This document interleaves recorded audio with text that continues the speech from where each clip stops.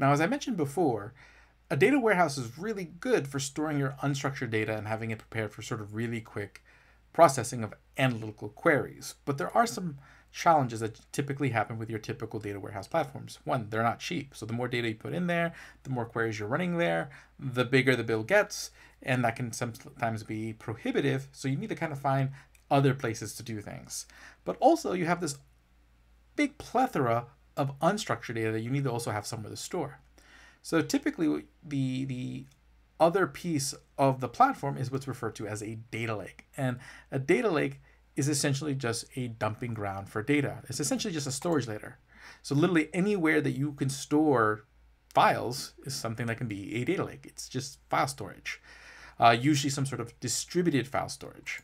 So typically in this case, now the world for a data engineer looks a little bit different. So basically, again, we're going to ETL that data from the data sources, but instead of ETLing it directly into the data warehouse, because again, some of that data might be unstructured, some of that data we may not want in the data warehouse, or we may want to stop here first. So we generally land everything in the data lake into different types of files, whether this is object storage like an Amazon S3 or on-prem distributed storage like a Apache Hadoop. But whatever that storage layer is, wherever we're storing that data, okay, we then take the data from that data lake and then we're going to ETL it again into the data warehousing platform.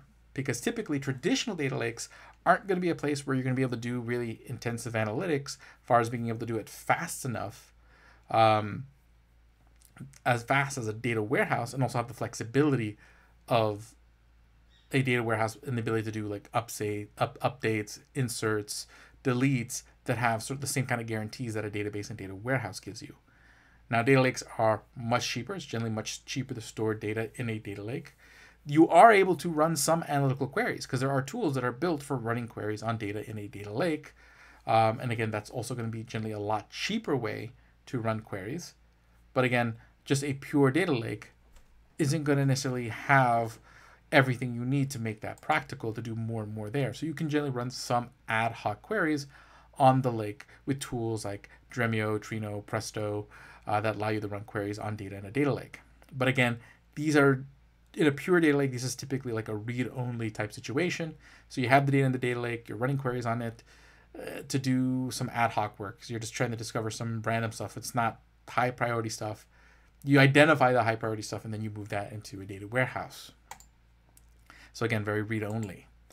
Now, the thing is that how do you run SQL on a bunch of files? Well, that's one of the things that a tool by the name of Apache Hive kind of figured out a while back. So basically what it did is that it said, hey, if you put a bunch of files in a folder, that folder will be treated as a table, like a traditional database table that you can run SQL queries against. So you could use the structured query language, SQL, or SQL, and you can use that language to write questions and get answers to your data that's in your data lake.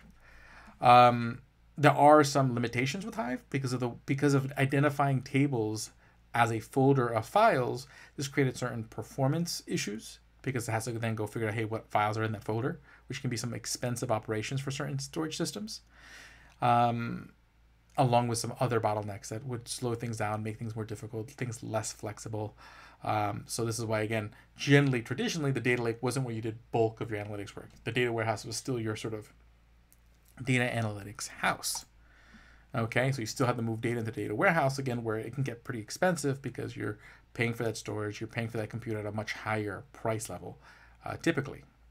So there's got to be a solution, and there is, and we'll talk about it real soon. I'll see you in the next one.